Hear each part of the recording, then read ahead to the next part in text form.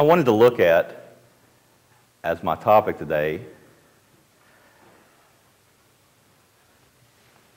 I guess a topic that is very important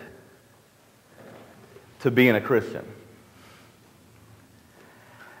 And for me at times, probably one of the most important things to me in my life, and that is having peace and joy in your life. Having peace and joy. I want to turn to Psalm 29.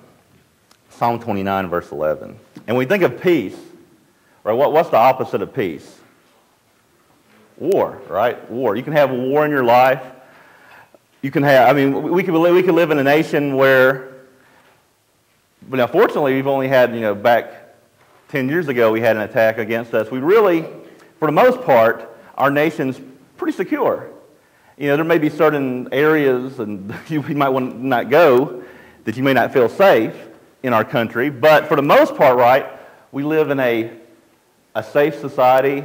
I feel at peace. I can feel at peace just going out and walking at night, where I live, and feel peaceful, sitting on my porch. I can go to the store, and I don't feel like when I'm going to the store that somebody's going to jump me as I get into my car when I leave. Now, I've known that to happen. I've known good friends where her mother was actually, somebody followed her from a store all the way back to her house and killed her. And took her and destroyed her credit cards. Isn't that terrible? And so for the most part, though, we don't have situations like that. It's not like it's a common occurrence. If it was, everybody may have guns. We may be, ready to defend ourselves. So we live, for the most part, in a peaceful country. We have peace. Of course, peace can extend to different things, right? You could have peace in your job, or you could have war at your job. Anybody ever had war at work? If you work somewhere and maybe they're just not seeing the things the way you are, or they're because we try to live by God's laws, but a lot of folks don't. And so work could be a place for people where, hey, I go there, I don't feel any joy. Actually, I don't want to go, right? You get up in the morning, like, it's going to be the same old. So you could have war at work. You could have a war in your family. Unfortunately, I'm pretty good with my family, but there could be at times, right, in different families where we don't get along with others in our family. And there could be tension, there could be wars. I know when I first came into church, I had some really difficult times explaining why I'm coming to church on the Sabbath day and why I'm coming to this cult of a church. So there could be wars in a family where there's no peace. So there's all kinds of situations, and even in a church, right? There can be churches where folks say, I don't want to go to church today because so-and-so is going to start up, and it's going, there could be war even in the church, and when there should be peace and joy. Here in Psalm 29, in verse 11, says, the Lord will give strength to his people. The Lord will bless his people with peace. So God gives us peace. He will bless us with peace. And that's a wonderful thing. That's what I want to talk about today, is that God gives us peace in our life. Even when I'm at war, right? Even when I have difficult times, and I've had plenty of them, God gives us peace. I was trying to think about when I was preparing this, some times in my life when I really wasn't at peace or when I was afraid. And that's kind of the opposite. And one time, and I'll give you a couple of examples, maybe more, but a couple of examples. One is where I used to, when I was in school, I was in high school as probably a freshman in high school. And I rode the bus to school. I went to a school, I rode the short bus to a school that was down on the other side of town from the other people in my neighborhood. So I went there because it was advanced classes, and I was gullible enough to think that would be good to go to those classes. And so I would come home and ride the short bus, and I would get off the bus at the bottom of my neighborhood, where there's a hill that would go from the bottom of the neighborhood up to a road, and I would turn left, And it's probably like a block up the hill. So I'm walking a block up a hill, then I would turn left and walk another block to my house. And this walk for me, as a freshman in high school, became one of the most afraid walks I could possibly have. I had fear. And there's a couple of things that made me afraid of this walk. I like school. School was fun. I mean, there's times when I was afraid at school, like if there's a test, right? Be like, oh, there's a test today. Kind of get me a little anxious. But for the most part, school was all right. But getting off this bus, I would walk up the hill, and as I was probably like maybe halfway up the hill, someone started yelling at me from somewhere to say, hey, you so-and-so. I can't repeat it, right? But this is church, right? So I'm not going to say what they said. But they say, hey, you sorry this. I'm going to come down there. I'm going to kick your butt. And I'm like, I got my backpack. I'm like walking up the hill. And somebody's yelling at me. And it echoes because it's kind of like a hill. I'm like, you sorry so-and-so? And again, I'm like, not myself. I'm like a little skinny freshman in high school just walking up the hill. Why is somebody yelling at me, taunting me, saying they would have hurt me? Now I would probably be like, get my phone and call 911 and like, hey, somebody's bothering me, do something about it. Because I'm an adult, that's the way you handle things. But there I was like, man, I'm just not going to look. I'm not going to look up. I'm not going to look what they're saying. And I couldn't tell where they were yelling at me from. And this would happen every day. Right? I guess they were waiting on me, right? Somebody was, I don't know who it was. It could have been, some little kid. It could have been an adult. I don't know who it was, but they had a good, strong voice. Made me think, I don't want to run across this person. So they would yell at me. I would be afraid walking the hill. And then I got to the top of the hill, and I would turn left, and my house was only a block away, and then there was a dog in the yard at the top of the hill. And so, you get to the hill, and then, dog gets up, and you're like, and it's like, oh, okay, there's a dog up here. Just got yelled at for no reason. Somebody insulted me all the way up the hill, and then the dog, and you have to stand your ground, right? There's a dog, he's going to guard his territory. I'm going to walk by with my backpack all the way home. So that was the time that I was afraid, that I remember. And now I wouldn't be afraid now, right? I mean, I thought about going and walking up the hill. The hill doesn't look as big as it used to, when you go back and look at stuff. So I wouldn't be afraid walking up that hill, and if somebody was yelling at me, again, I just call the cops or say, somebody's harassing me. What's going on? Because, you handle things differently. And so I was afraid, and I really felt afraid. Another time that I was afraid, and this was this had to deal with the church I was going to, and this was when I was a little bit younger, and I was afraid.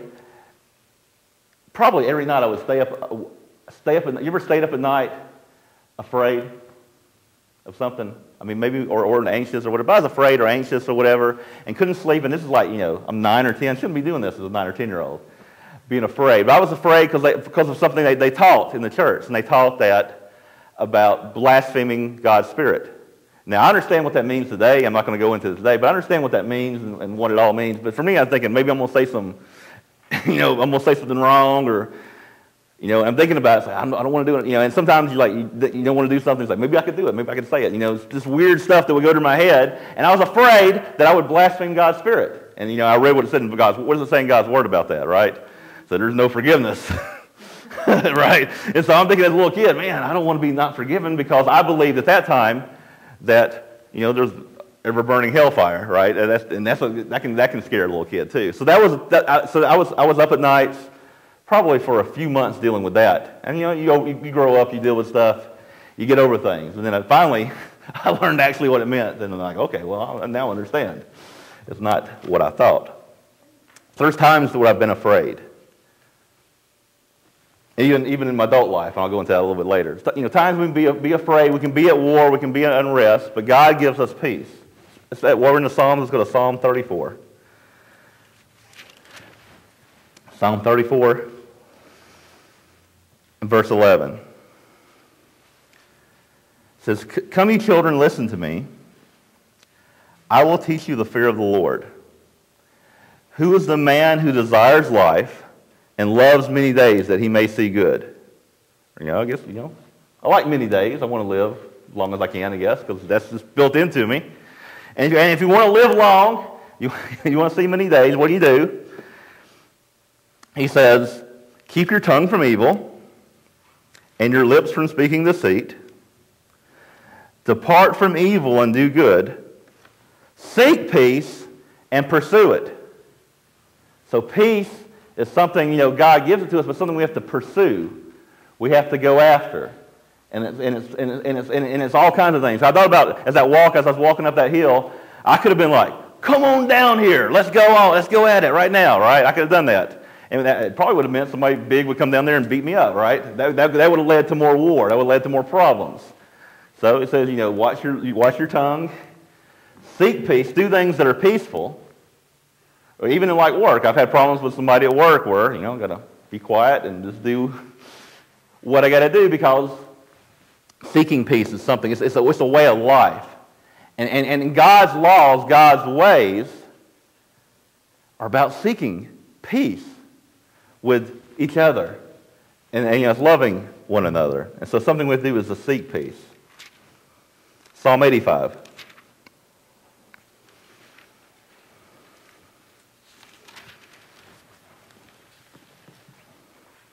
Psalm 85 verse 8. It says, I will hear what God the Lord will speak. For he will speak peace to his people and to his saints. God speaks peace to us. And we just had the Passover a couple weeks ago. And during the Passover, we read from what Christ said. And when I hear Christ's words, and we can read his words, and we'll look at some today, he speaks peace. And any time that I've ever been maybe a little upset or upset, I go read what Christ said, and it's peaceful, and it's good stuff. And so it says right here, it says, the Lord will speak peace to his people and to his saints, but let them not turn back to folly. Right? Because that's easy to do. You can read the words of peace, you can seek peace, and then you can, go back, break God's laws, treat people disrespectful, or get into arguments with people. There's things we can do where we can go back to folly. We could, I could go. I thought about it. I could go back to that hill right now as an adult, walk on that hill and say, "All right, I'm ready." They probably not even there anymore, right? So come on down. But I'm not going to do something like that. I'm going to seek peace. I'm not going to go do things that would be counterproductive. And it says, surely his salvation is near to those who fear him, that glory may dwell in our land. Turn to Matthew 11.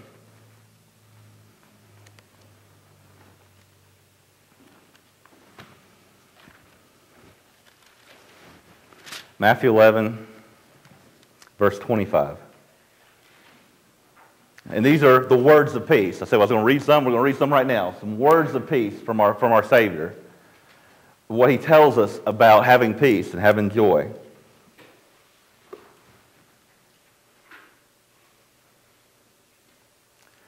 says, at that time, Jesus answered and said, this is Matthew 11, verse 25. At that time, Jesus answered and said, I thank you, Father, Lord of heaven and earth, that you have hidden these things from the wise and prudent and revealed them to babes. Even so, Father, for it seemed good in your sight. All things have been delivered to me by my Father, and no one knows the Son except the Father, nor does anyone know the Father except the Son, and the one to whom the Son wills to reveal him. It says, come to me, all you who labor and are heavy laden, and I will give you rest. Take my yoke upon you and learn from me, for I am gentle and lowly in heart, and you will find rest for your souls. That's peace. He says, I will give you rest for your souls. And okay, there's so many things that can cause unrest in our life that can distract us from God's goal. What God's goal for us is being in God's kingdom. It's the whole purpose of life. And when people who criticize Christianity, like the new atheist, they criticize the wrong Christianity, right? They don't understand that God talks about peace, that God has a plan, that is a perfect plan for humanity to be born into his kingdom. And so when we have things like suffering, and problems in the world, which a lot of atheists and a lot of people because I've known folks in God's church who said, you know what, I don't understand. Something would happen where, family member would die or illness, and they say, I'm out of here. So, they would leave. I've known people to leave God. You ever known anybody to leave God's church because times got too hard? And they said that God must not exist because why would we have all this pain and all this suffering in the world? Right? If you know God's true ways, we know that God has a plan. And that, it includes this life, which is difficult. But God, He's creating winners, right? He's making us to be part of His kingdom, so we have to go through some of these things. So there's things that cause unrest. Like I said, work. I've had, work problems. Financial. You ever had a financial problem? I know when I had my cancer, I had plenty of money before I had my cancer, right? I had all, I had good savings and stuff, and I was out of work, and still money was coming in. That stuff's expensive.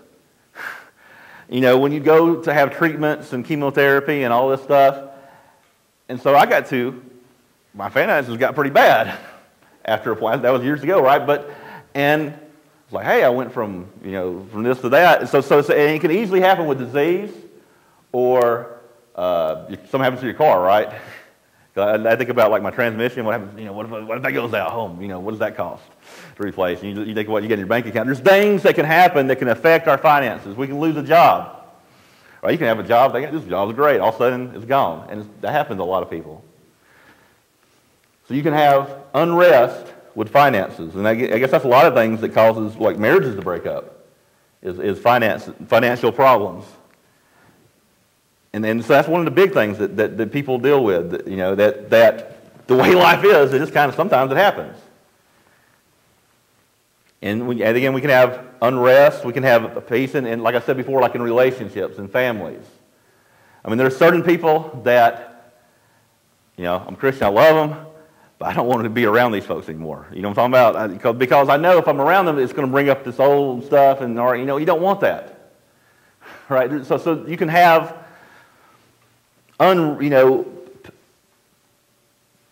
problems with people, and that's the things we deal with. That's day-to-day stuff that you can have a problem with a person at school or work or family or somebody, and a lot of times it's somebody we've known that maybe the closest, right? That we've known for a long time who may do something, and then there's some stress, there's some unrest in relationships. Disease. Like I said, I had cancer. Disease for me was something that hey, that's a little bit of unrest.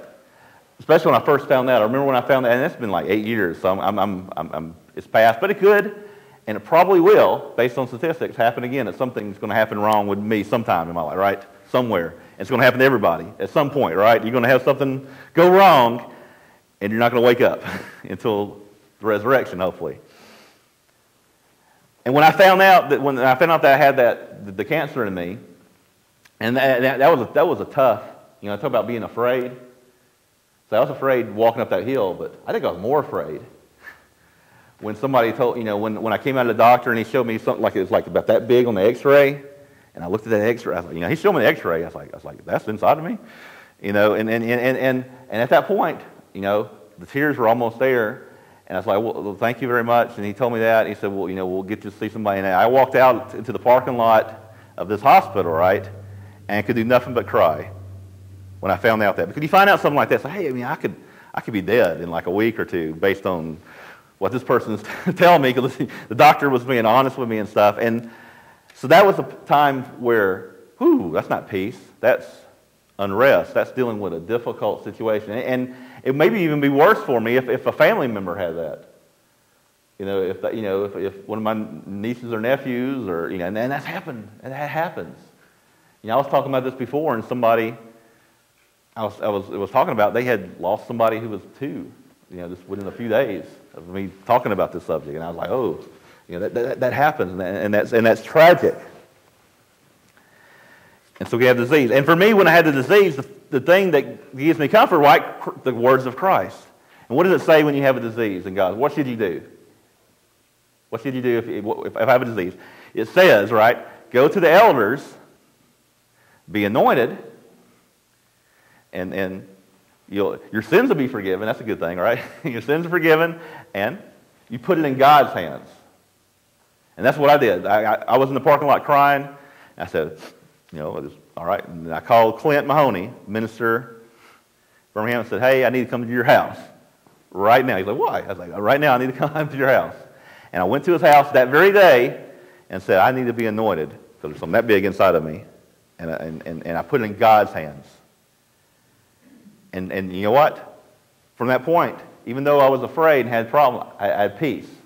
Because you can have fear and still have peace. You can have difficulties and have peace. You can be mourning for someone and have the peace of God. So that's what it's about. That God can give us peace when there's so many things that can cause unrest. Let's go to John 14. John 14.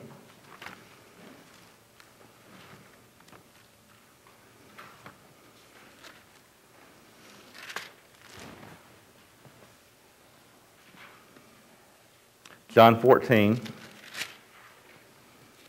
verse 25. And these are, again, the peaceful words of Christ. This is God speaking to me, comforting things. This is what, we read at the Passover. And for me, I feel like I'm there that night. When we do the Passover and we take the bread and wine, I just feel like I'm there with Christ. And whoever's speaking or reading these words, I'm there with Christ. Because He is there with me, right? He's with us right now. I mean, he's here amongst all y'all. And when we interact with each other, I see it. And hopefully we can see it, that Christ is in us and among us. And that's peaceful. So here he tells us, verse 25 of John 14, these things I have spoken to you while being present with you. Right, he was right there, right there with them. He said, but the Helper, the Holy Spirit, whom the Father will send in my name, He will teach you all things, right? The Father will teach you all things through the Holy Spirit. So He will teach you all things and bring to your remembrance all things that I have said to you. It says, peace I leave with you. My peace I give to you. Not as the world gives, do I give to you. Let not your heart be troubled, neither let it be afraid. Neither let it be afraid. So that's comforting, because there's times when I'm afraid. There's times when there's difficulties. And Christ says, I'm there. The Holy Spirit's here. He's with us in those times. I don't know about you, but I'm very comforted by that. I'm grateful that we can have that peace. And you have heard me say to you, I'm going away and coming back to you. So if you love me, you would rejoice because I said I'm going to the Father. For my Father is greater than I. And I think about joy and peace. And what if, and this is like a lot of what ifs, right? What if my life was perfect, right? I was born into like a rich family and never had any disease, was in perfect health, always had a good job, could do whatever I wanted to, always ate great. Just think of like, somebody, they get the perfect life, taking vacations, cruising and stuff, and could you know peace without adversity? And I thought about this, there's really no way to understand, to really truly understand what it is to have the peace of God, except to have it in adversity, right? Because then you have true peace. If I can, because I know, right, my parents they're doing well, but there's going to be a point where my parents are going to pass away. I know it. I'm going to get the phone call one day. It's as sure as anything for any of us, right, who've dealt with that or may deal with that. And I know it's going to devastate me. I tell you right now, it's going to devastate me. But I have God's peace that's going to be a part of that. And I want to know that peace because of that, knowing what His plan God has for us. Let's turn to Romans 14. Romans 14.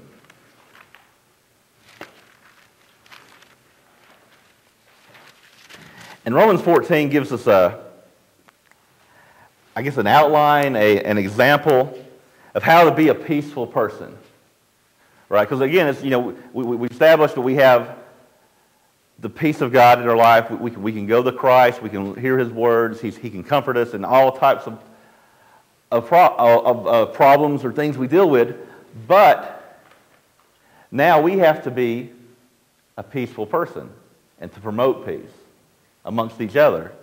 And this example we're going to read in Romans is talking about a church example. And it's a good example. Somebody, why? Church should be perfect. You should never have problems, right, in church. But I've been coming to church for a while, and I've had people in church, because of like a little doctrine or something, about something that says in Genesis that had nothing to do with what we're here on Sabbath day. They said, we're out of here. See you later. And they left. An argument about something petty in God's church. So this is about something that could happen like that. And to be a peaceful, for me, to be a peaceful person is I got to prevent those things. Right? In the church, and this right here will work in the workplace. This will work in family, this example. And it's actually being a peaceful person, right? Because Christ gives us peace, and so we should be like Him. We should promote peace in all things. So here's the example. Romans 14. It says, receive one who is weak in the faith, but not to disputes over doubtful things. And here's the example he gives. He says, for one believes he may eat all things. That would be me, right? I believe I can eat all things, like to eat. And it shows a little bit. He says, one believes he may eat all things, but he who is weak eats only vegetables. Right? Someone could eat only vegetables. They would be a lot thinner, probably a lot healthier than myself, right? Somebody eats only vegetables. But I believe by God's word says, He gives us a place, Leviticus tells us, there's animals you can eat. And He tells us the things that we can eat, and I feel comfortable eating, steak or chicken or whatever God has given to us. But somebody could come in the church who believes, no, I'm a vegetarian. And I've known a few vegetarians, nothing to get, He says, let not him who eats despise him who does not eat, and let not him who does not eat judge him who eats. For God has received him. Who are you to judge another's servant? Because we could do that. It could be like a potluck and somebody comes, and this is an example, and it could be other things. There's all kinds of things that people have maybe a difference of opinion of, right? I mean, I have different opinions with probably a lot of people on different things that have nothing to do with God's Word. But, somebody comes into a congregation of a bunch of meat eaters, and they're vegetarian, and, you can make the person feel uncomfortable, right? You could be like, hey, look at this, we got some great burgers over here, or we have some meatloaf. Try some meatloaf. Come on, it's good for you, and we'd say, God's Word says you can eat meat. So you could be to a point for a vegetarian, a person who says, hey, I don't want to eat meat for whatever reason. Maybe I love animals. I don't want to die. Whatever reason they want to be a vegetarian. And we could be like, offensive to the person. Or even, make little comments. There's all kinds of ways you can offend somebody who has a different opinion about something like either eating meat and vegetables or just eating meat. Verse 10 of Romans 14, verse 10. It says, but why do you judge your brother, or why do you show contempt for your brother? Right, because we can show contempt. And that's not peaceful, is it? So we're supposed to have the peace of Christ in us. And and somebody could come in, and it could be a different issue, right? Because I could be like, well, you come to church, you need to have on a tie. I don't really believe that, but there's folks here without ties, and we're happy to have them, right? But you could be like that. You'd be like, you come to God's church, you got to have a tie on. And you could be like, person out of tie, you could have like a rack of ties. Say, here, let me get you a tie here. You need a tie. Here, you need a tie right here. And, and you can make somebody just feel very uncomfortable about something silly. And you could push that issue, right? You could show contempt about all kinds of different things. He says, for we shall stand before the judgment seat of Christ, verse 11, for it is written, as I live, says the Lord, every knee shall bow to me, and every tongue shall confess to God. So then each of us shall give account of himself to God. Therefore let us not judge one another anymore, but rather resolve this, not to put a stumbling block or a cause to fall in our brother's way. And that's the main thing. We could put a stumbling block for a vegetarian. Because they come to our church, say, hey, Mr. Vegetarian, nice to meet you. You got to really try some of this meat that we got over here. We got some good cooks in here. So you'll like meat if you try it. Try this. And again, nothing wrong with being a vegetarian. That's what I said, nothing wrong with eating all things. It's the contempt part that's the problem. It's not treating somebody peacefully. And again, this works in all situations. It's how it's being a peacemaker, right? Because sometimes people are difficult. Some people can be really hard to deal with, and I've learned it's better just to be peaceful and kind of just, I'll just compromise. I'll just compromise with this person. Okay, heck, we're not going to have no meat here. We're going to eat vegetables. If it's okay, just to have peace, to prevent a stumbling block. He says, verse 14, I know and am convinced by the Lord Jesus that there is nothing unclean of itself, but to him who considers anything to be unclean, to him it is unclean. Yet if your brother, verse 15, is grieved by cause of your food, you are no longer walking in love. Do not destroy with your food the one for whom Christ died. Therefore, do not let your good be spoken of as evil. Right? Because we do a good thing in God's church. And the vegetarian's going to leave me. And them sorry folks, they just kept bothering me about eating meat. They're just evil. They can talk badly about you. Or somebody has a doctrinal issue. And people just, I don't know, but there's a difference of opinion, and people are speaking badly about you. People probably speak badly about me. And I don't know why, but maybe from things we've done, right? So we got to be careful in how we treat each other in the church, and to respect, and not have stumbling blocks, as it can be, especially with some doctrines or some difference of opinion we may have. He says, for the kingdom of God is not eating and drinking, but righteousness and peace and joy in the Holy Spirit. So that's us causing peace. That's us bringing peace to God's church. And that's what it's about. And that's what a church is about. Church is about working together, and we're all so different, aren't we? In the church, I meet people in the church that we're all different.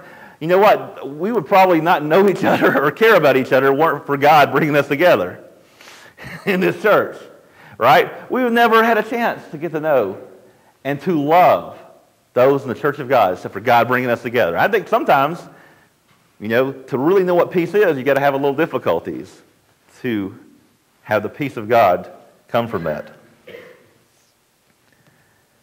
These things acceptable to God and approved by Christ. Verse 19, therefore, let us pursue, like we read in Psalms, seek after, pursue, is an effort, the things which make for peace, and the things by which one may edify another. Pursue it.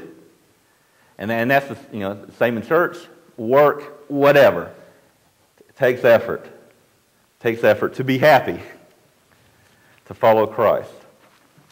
Let's go to Philippians chapter 4. Philippians chapter 4.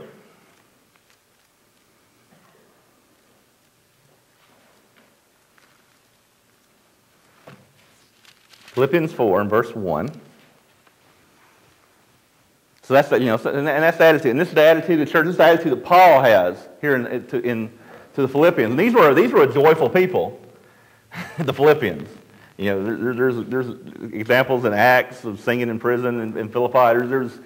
These are joyful people that he's writing to in this church. And so here in chapter 4, verse 1, he says, "Therefore, my beloved, and longed for, brethren, my joy and crown, so stand fast in the Lord, beloved." Right? The church was his joy and crown. That's what we are to each other in the church. We are each other's joy and crown, that we have joy with each other, right? So church should not be something, right, where it's like, oh, I'm going to church, man. I don't know, they're going to keep bothering me about the vegetables. They're going to do all this. Church should be, it's a Sabbath day. I'd like to sleep in, but I'm getting up. I'm going to head to church because I love it. I love those folks. These are good folks. These are the joy and crown of God. This is God's people. My joy and crown. So stand fast in the Lord, beloved. Verse 2, he says, "I implore Euodia and I implore Syntyche to be of the same mind in the Lord." Right? To be the same mind, that everyone is our joy and our crown. "And I urge you also, true companion, help these women who labored with me in the gospel." Right? We're working together. We're doing a work. Well, we're doing something that's beyond our small individual efforts. It is taking the gospel of Jesus Christ to this world. And we're doing it together as a church. And they were laboring. And he says, "With Clement also, and the rest of my fellow workers whose names are in the book of life." Right? Y'all's names are in the book of life. And we're fellow workers. And it's more, right? Church shouldn't just be like, oh, I'm going to church and I got to do get the normal setup and we got food and just the routine. It's not a routine. Right? It's a change of life. And it has to be that way. A change of life. A change where we're loving each other, working together.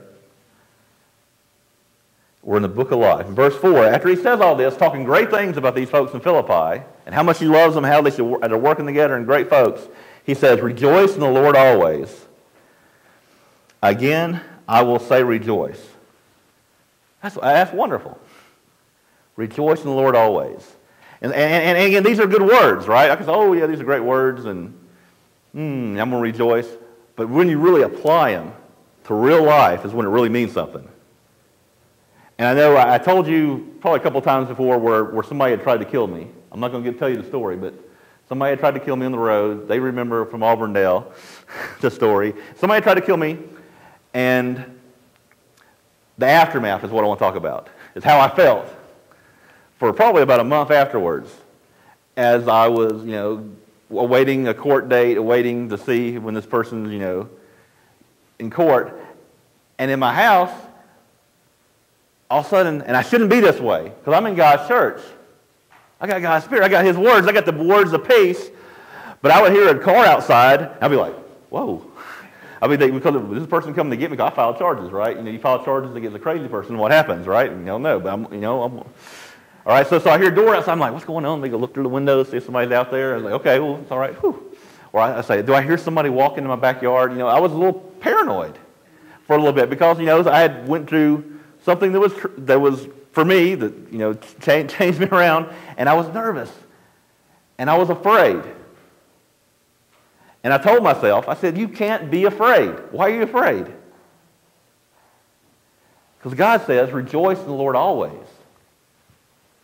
And I learned that you can be afraid and still rejoice.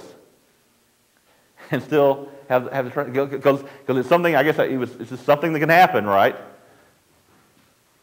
And there's certain things that, that would probably be afraid of, like if I brought like a tiger in here, on a release, hey, meet my tiger, would you be afraid of a tiger coming in here? I would be afraid to bring him in. But there's certain things we could be afraid of, right? But we can still have that joy that takes us through it. But, if the tiger comes after me, I'm going I don't know what, but, we can be afraid, but God will give us joy. And I'm not afraid anymore. I wasn't afraid after a lot of prayer, and this is what it is, right? It's the God's people, the people that we rely on after calling and talking to a lot of people and praying with folks in God's church and talking it over and telling my story and saying, talking about it, talking to God about it, prayer, it went away. And the joy remains that God gives us. So you can have times that will happen. And again, there's going to be times that I know I'm going to be devastated. Something's going to devastate me. Don't know what it is yet, but it's going to be there. But the joy is going to be from God. Because he says, rejoice in the Lord always. Again, I will say rejoice. So you can rejoice when you're mourning. Right? I mean, it's maybe inside, right? But we know we can rejoice. We can rejoice when we're crying. When we're sad. He says, let your gentleness be known to all men. The Lord is at hand. The Lord is at hand. Gentleness, that's the working with each other. That's promoting peace. Being gentle. Being a gentleman. I'm a gentleman. So I'm going to be gentle and be nice. It says, be anxious for nothing. So that's the thing that got me, right? When I was anxious, I said, well, God's word says be anxious for nothing. So I had to pray. Ask God for that peace, and he gave it to me. He says, be anxious for nothing. But in everything, by prayer and supplication, with thanksgiving, let your requests be known to God. Oh, that was the key for me, right? He says, don't be anxious. Let God know your request with thanksgiving. So, and that's what I always do. When I ask God for anything, I always praise him and thank him for it. Say, thank you for the answer. Thank you for what you do in my life. Thank you for helping me. Because that's what it says to do. And it says, and the peace of God, which surpasses all understanding. People don't understand it. People can't understand how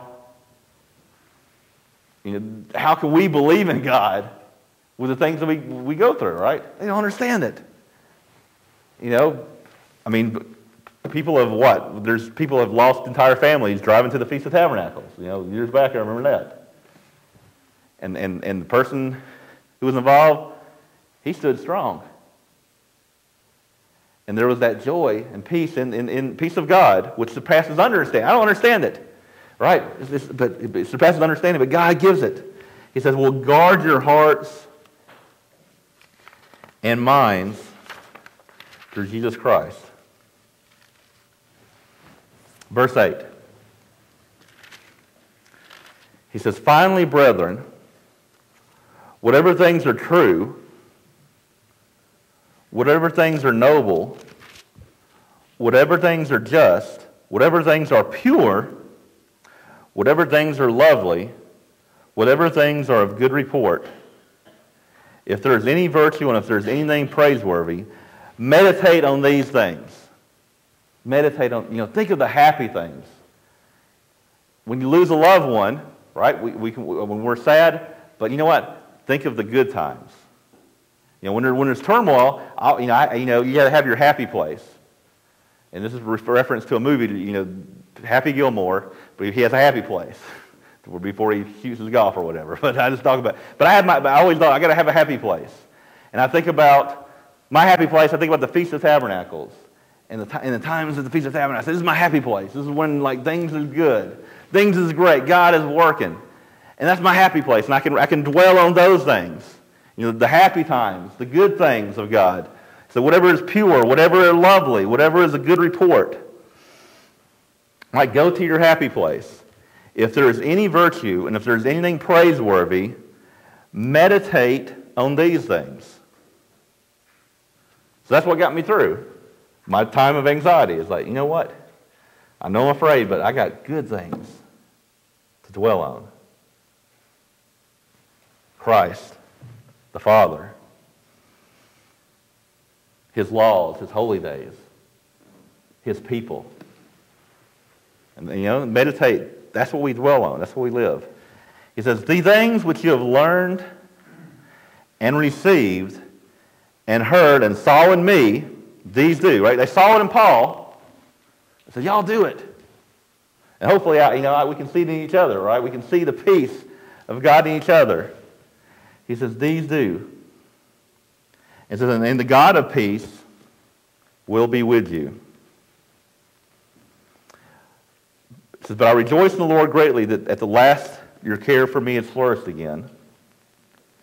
Though you surely did not care, but you lacked opportunity. Not that I speak in regard of need, for I've learned in whatever state I am to be content. So I know how to be abased. And Paul, he knew this stuff, right? I knew how to be abased. I knew how to abound, right? I know that I'm happy eating the steak dinner as much as I'm happy eating peanut butter and jelly, right? Oh, that's good peanut butter and jelly. I mean, that's all I can afford, right? So I'm going to enjoy the peanut butter and jelly and as much as the steak. Going to be content, But if I find myself with a steak, hey, I won't be happy with that also. But I'll be happy with the peanut butter and jelly. He says, I know how to be abased, I know how to abound. Right? He had the good times and the bad times. That's what life is about. The good and the bad. Everywhere in all things, I have learned both to be full and to be hungry. Right? I've been hungry. I'm hungry on the atonement, but there's times where I've been hungry. Not as much as some folks, right? There's some folks who are hungry all the time. And they're in God's church. And they may be in another country where it's not as easy. It's easy for us to get food. And there may be a time coming, and probably is, where it may not be so easy. And where we may be hungry. Where milk's even higher than what it is today, and bread's high, and we're just eating what we can. Right? But if we're hungry, or if we're full, he said, everywhere in all things I have learned both to be full and to be hungry, both to abound and to suffer need. And this is what I'll end with. And this is what gives me peace, this is what gives us all peace. He says, I can do all things through Christ who strengthens me. He's our peace and our joy.